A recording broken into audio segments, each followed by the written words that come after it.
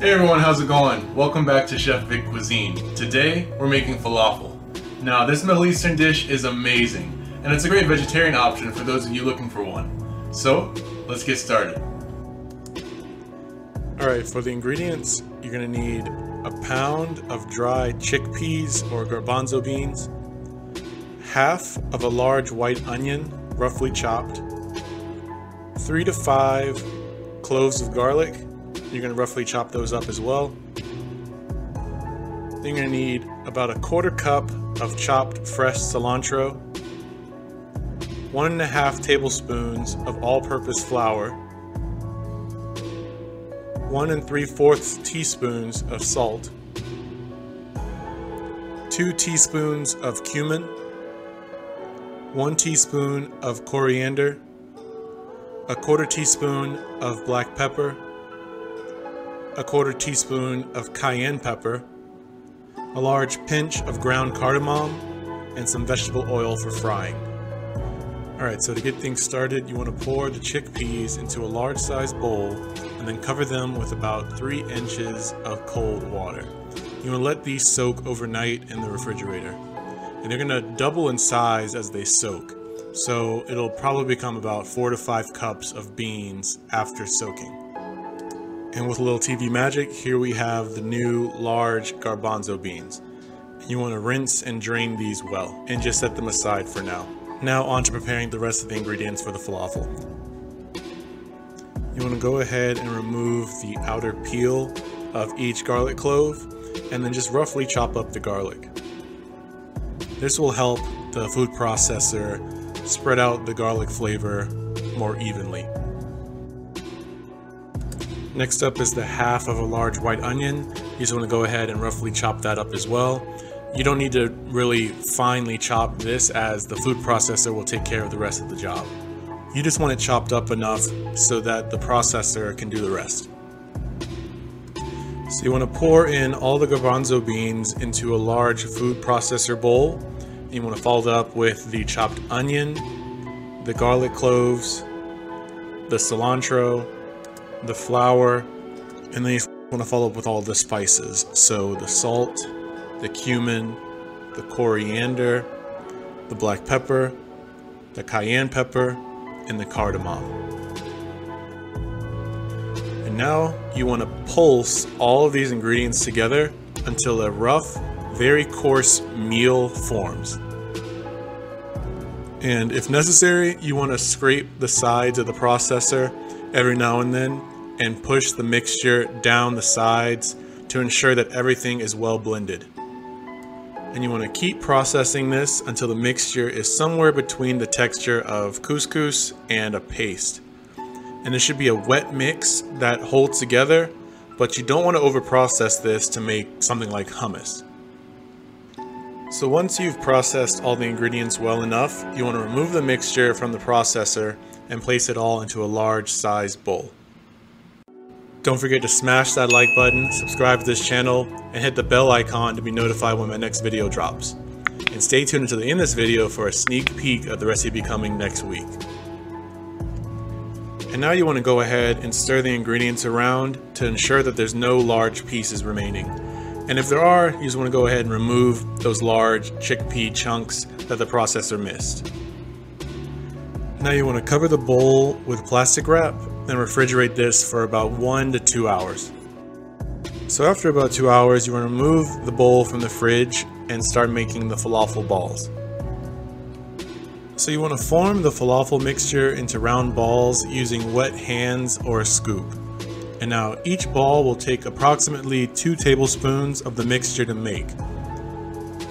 And the falafel will stick together loosely at first, but will bind together after they begin to fry.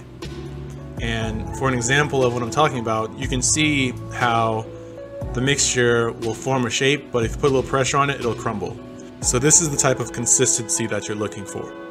And while you're making the falafel, you want to go ahead and fill a skillet or a deep fryer with vegetable oil to a depth of about 1½ inches. And if you're using a deep fryer like I am in this video, you want to use enough oil as directed by your own equipment. You always want to use an oil that does not smoke at medium-high heat. The ideal temperature to fry the falafel is at 360 to 375 degrees Fahrenheit, or in Celsius, 182 degrees Celsius to 190 degrees Celsius. And you can monitor this using a deep fryer thermometer. And so as you can see in my video, the falafel mix that I have has pretty good structure, but if yours is falling apart from its ball form, you can always go ahead and process the mixture again and continue to process it until it becomes more paste-like.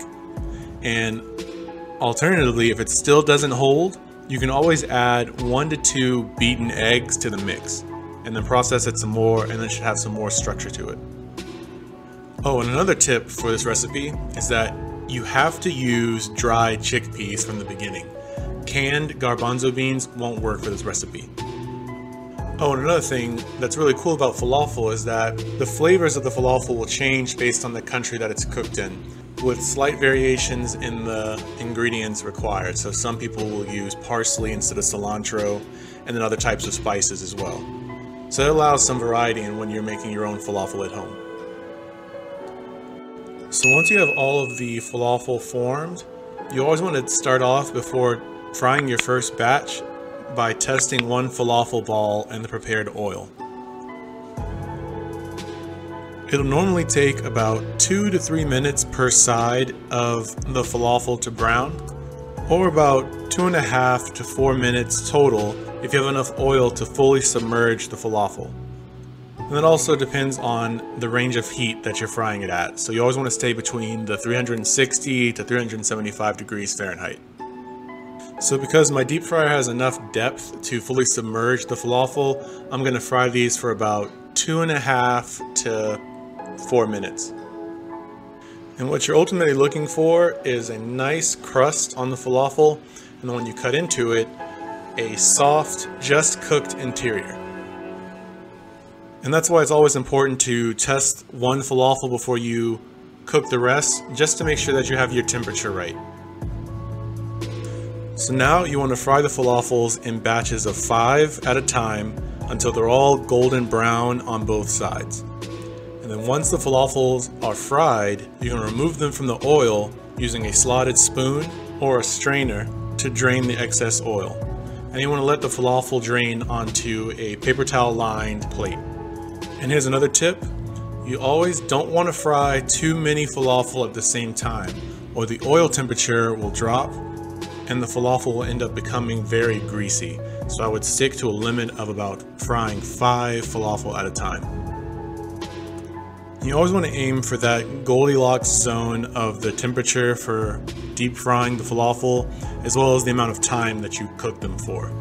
So you just want to have enough time in the fryer for them to create that nice golden brown crust while maintaining a nice soft interior. And I almost forgot to mention that if you omit the alternative egg part of this recipe, this is a great option for vegetarians and vegans as well, and a really good source for plant-based protein. So let's cut into one of these and see how we did. So as you can see, we just created some awesome falafel. It has that nice golden brown crust, and on the inside you can see that it is just cooked and all of that flavor will be right inside. And now you can serve the falafels fresh with a plate of hummus or a creamy tahini sauce. And just like that, you've made your very own falafel right at home. A lot of people go to Middle Eastern restaurants just to get a side of falafel. And with this recipe, I hope you can bring it into your own homes as well. These falafel have plenty of flavor with a hint of spiciness and a great crunch.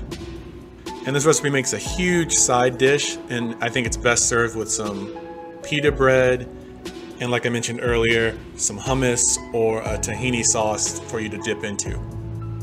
And speaking of hummus, I have a great recipe for homemade hummus that I'm going to release in the very near future, so keep an eye out for that.